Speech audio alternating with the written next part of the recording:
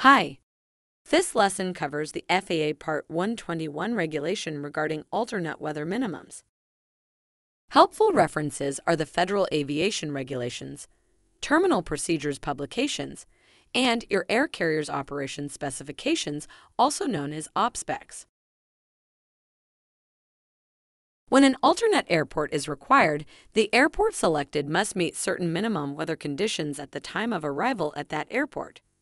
The alternate ETA for this purpose is based on the planned destination ETA plus the time en route to the alternate.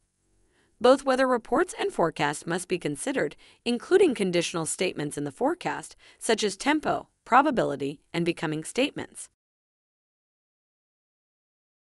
Part 91 addresses alternate weather minimums in 91-169. The standard minimum visibility at the alternate ETA is 2 statute miles. The minimum ceiling is 600 feet if there is a functional precision instrument approach to a suitable runway, or 800 feet if an instrument approach to a suitable runway is only served by a non-precision instrument approach. It's possible that an airport under consideration as an alternate requires non-standard weather minimums. Always consult the non-standard alternate minimums section of the appropriate terminal procedures publication. Here we see that there are non-standard alternate minimums published for the Indianapolis International Airport. Determine which runways are suitable. Consider the wind direction for the estimated time at which the aircraft would arrive following a diversion after reaching the planned destination. Also consider the availability of the runway length needed to comply with the aircraft performance requirements. Check the NOTAMs for possible instrument approach outages and runway closures or length restrictions. Non-standard alternate minimums are indicated by the superscript numbers following the approach designations. All of the listed approaches which are followed by the superscript number 1 require non-standard weather minimums for aircraft in which are in approach speed categories A, B, and C. Instead of the standard Part 91 minimum weather conditions of 602, they are 702. Alternate weather minimums for a Category D aircraft are 800 and 2 1/2 for both listed ILS precision approaches and localizer non-precision approaches. Note that the only approach category for which non-standard weather minimums apply to RNAV approaches is Delta. An approach designated as NA means that alternate minimums are not authorized due to an unmonitored navigation facility, absence of a weather reporting service, or lack of navigation coverage, so such an approach may not be considered in alternate planning. It's common for air carriers operating under Part 121 to be granted an FAA authorization to derive alternate minimums. If granted, Operations Specifications Paragraph C55 authorizes the carrier to use a formula to determine applicable alternate weather minimums. If the airport under consideration has only one operational navigational facility providing an approach procedure to a suitable runway, the minimum ceiling may be derived by adding 400 feet to the minimum descent height for a non-precision approach or 400 feet to the decision height for a precision approach as applicable. The minimum visibility may be derived by adding 1 statute mile to the published landing minimum for that same approach.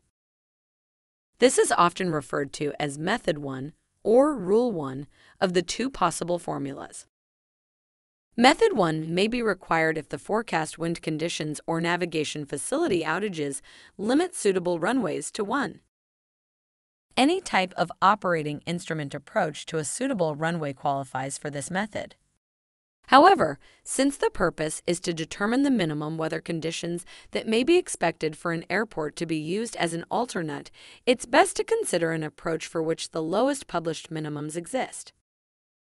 The lowest possible minimum ceiling under Method 1 would be a 600-foot ceiling and 1 1/2 statute miles, since a typical Category 1 ILS decision height is 200 feet, and 200 plus 400 equals 600. And the visibility is 1/2 statute mile, and 1/2 plus 1 equals 1 1/2. Method 2 allows for possible lower weather minimums when two separate operational navigational facilities, each providing a straight-in approach procedure to different suitable runways, exists. The two operational navigational facilities must be based on separate identifiers, and the different runways may be parallel runways or opposite ends of the same runway pavement. Again, any two runways considered for this purpose must be suitable both in terms of the forecast wind direction and aircraft performance requirements.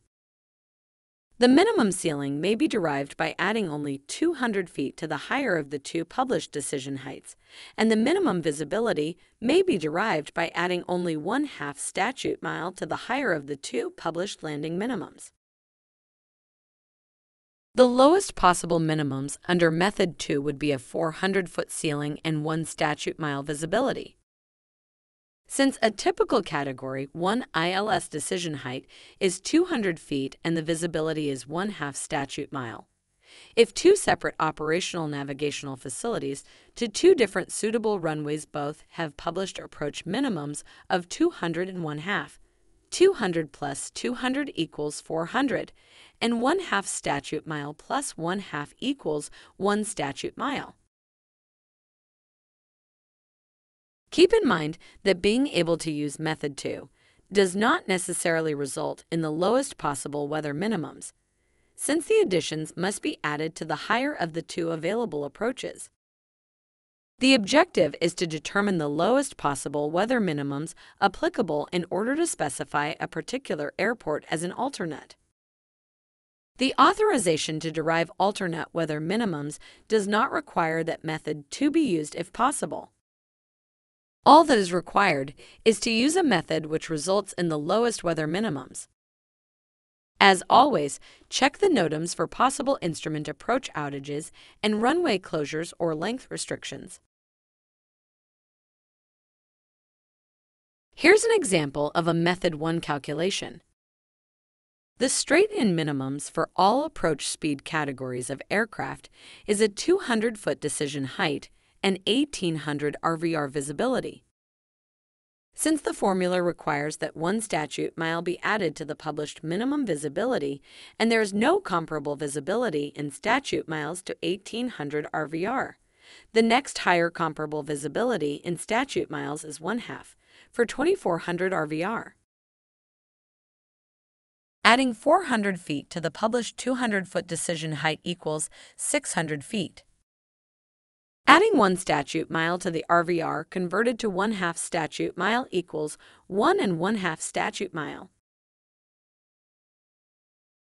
If runway 5 left is the only suitable runway and the glide slope is out of service, the following calculations will apply for aircraft in approach speed Category C. For a decision height of 473 feet, the addition of 400 feet results in a minimum ceiling of 873. However, since ceiling heights are only reported and forecast in 100-foot increments, this must be rounded up to the next nearest 100. So 900 feet becomes the minimum ceiling.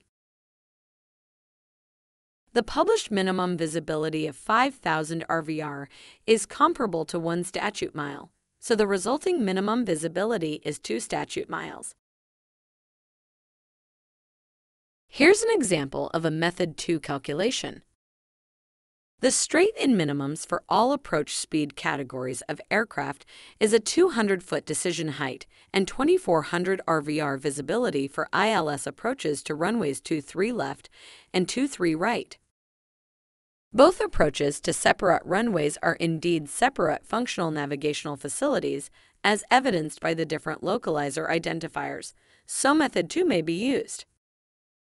Method 2 only requires that 200 feet be added to the higher of the two approaches considered, and only 1/2 statute mile be added to the higher of the two approaches considered.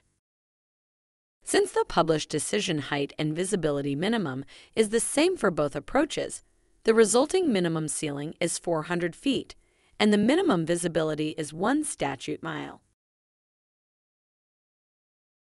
Let's consider a Category B approach speed aircraft, with the glide slope for the ILS to runway 23 right inoperative.